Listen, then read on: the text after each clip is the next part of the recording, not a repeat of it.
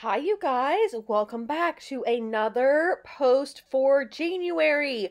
All month long, I am showing you all the fun and cool things that you can do with denim, whether it be upcycled or recycled or even brand new. Today, I'm going to be showing you how to take a thrifted denim jacket or vest and turn it into this really cute quilted and denim combo. The quilted portion that I used for my version was actually a pillow sham. So don't feel like you need to find an entire quilt to make this. You just need a very little bit for the pieces here. So without further ado, let me show you how to put this little thing together. Okay, our first step is going to be to cut apart our jacket because we're going to end up using the pieces we cut away as our pattern pieces for the quilted fabric. So I cut off the lower bodice, like I left on the yoke and I left on this little flap for the pocket. I'm not gonna do another pocket, I don't think, but I thought it'd be a cute detail if this still flapped down. So I cut around that, and you can see I just cut just along the stitching line that they have there. And then for like the button band area, I did cut it away, but I left myself a little bit of seam allowance so that whenever I go to attach the quilted portion, I have a little bit of room to work with there. So I left a little seam allowance here. I couldn't do it here because of the flap, but I also wouldn't have been able to do it really if I wasn't keeping the flap because of the flat felled seam. So don't worry about it up here. There's another tricky way. If there's a flat felled seam here, there's another tricky way for you to get the quilted fabric attached. So once you get both of your bodices, the fronts removed, you're going to do the same thing to the back picture. The middle piece here, I ended up using that for another portion of the coat I'll tell you about in a second, but just cut the back off below the yoke again, leaving myself a bit of a seam allowance. This one's a little bit larger. Okay, so once you've got that, you want to take these pieces, the two fronts, as well as your back piece, and you want to make, like use these as pattern pieces, and you want to cut out your quilt pieces from that. So you can see I did that here. They would have been right sides together. So it went something like this. And again, I gave myself a little bit of wiggle room all the way around just to ensure I'd have some seam allowance if I needed it. Worst case scenario, it's too big and I cut some away. Not a big deal. Same thing for the other side. And then here is the back. As you can see, it's all one piece cut from these two with the center still attached. I shouldn't have cut that off before I started the video, but I was getting cutting happy. Okay, so we've got our back piece, we've got our two front pieces, and then we've got our, like the frame of our jacket. Next, and this is what I used the center of the back for, I had to cut these strips because this is a sleeveless, this is a vest, a sleeveless coat. It's a vest. I cut the sleeves off a long time ago. This became a different recycle project. Either way, I need to finish my seam allowances here. If you are going to keep the sleeves and you want to use those out of the quilted fabric too, by all means, cut off your sleeves, cut up like the underarm portion of the sleeve, and then use that as your pattern piece for your sleeve. Because I'm keeping mine a vest, I need to finish off the raw edge here so that whenever these two things get lined up like this, I will have this part finished with the same denim that came from the jacket. So it'll look like that, nice and pretty. Okay, so how do you reassemble this? So again, we're gonna finish this with bias tape, right? We're gonna use this as bias tape. We're gonna finish off this arm side, so that will be nice and finished.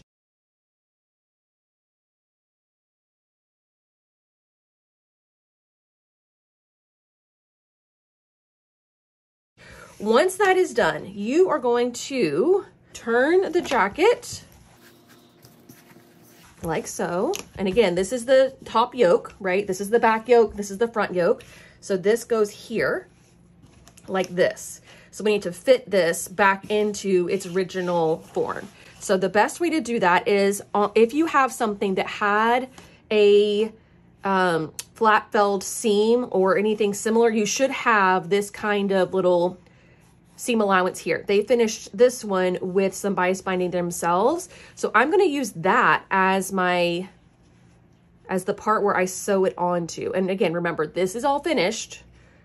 So yeah, like that. And it's a little bit thick. So I was using Wonder clips, that's what those are called, for that, to hold that in place. And I'll just take my zipper foot on my sewing machine and stitch very, very closely to this line as best I can. Might be a little bit tricky to get into the corner, but once I do that, I'm gonna turn. So then these raw edges get matched up as well. So right sides together, I've got my little seam allowance from the jacket. And this can get pinned in pretty easily. And again, you're just gonna run your sewing machine, needle, whatever, right down this little ledge here, kind of like stitching in the ditch. Once you get that done, this is what your jacket should look like.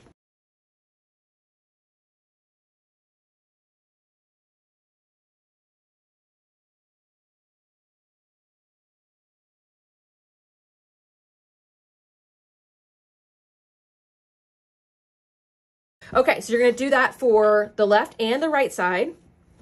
Okay, then you're gonna come around to your back.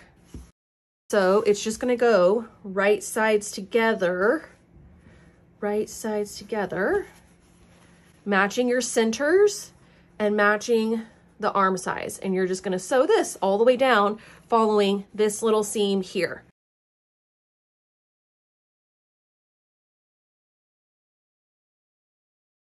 So now at this point you have, you know, one of these numbers where you have your front and your back. You're gonna sew your side seams, right sides together, and then you will have like basically your vest is all put back together again. I just need to figure out the hem. Here's the original waistband. So I could definitely sew that back on. That would be really, really cute. Just so it looks like this is fully inset. I think that's probably the best plan.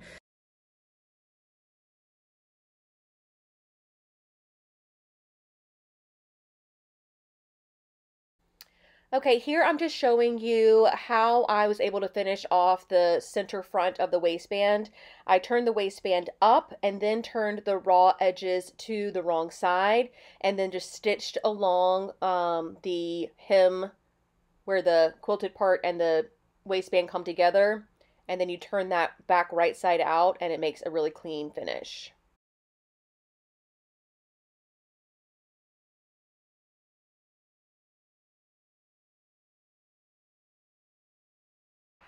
All right, and there you have it. It really couldn't be more simple than that. Here is a peek see at the inside, really nothing fancy. I did end up running my raw edges through the serger, so that helped a little bit, but I think she's really so cute. If you wanted to take this a step further and add some pockets, you could absolutely do kind of like a kangaroo pocket would be really cute, or a patch pocket or anything like that, but mine's a vest, so I don't imagine I'm going to be wearing it when it's super cold outside anyways, so I'm going to skip the pocket part. But I just adore how she turned out, and I love, maybe more than anything, that I was able to get this done with a sham, with a pillowcase. You just never know how much fabric you're really going to get when you start pulling those things apart. This was one sham and one denim jacket, so all in less than $10 on this cutie little project. Let me know if you give this a go. If you have any questions about anything, let me know that as well. You can leave your thoughts and comments and questions all in the comment section below. But that is going to do it for me today. I will be back with another fun project featuring denim really soon. See you guys then. Bye!